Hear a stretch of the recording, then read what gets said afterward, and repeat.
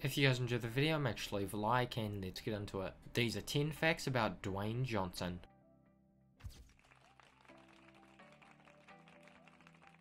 His full name is Dwayne Douglas Johnson, but he is also known from his very popular wrestling name, The Rock.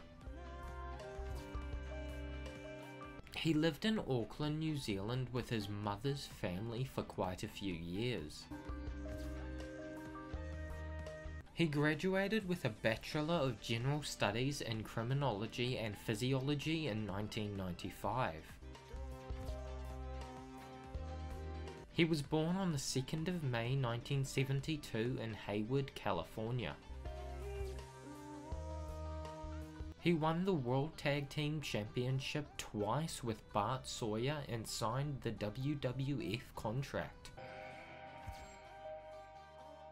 As you can tell, he was a very popular wrestler, but has recently done a lot more films and even has his own YouTube channel.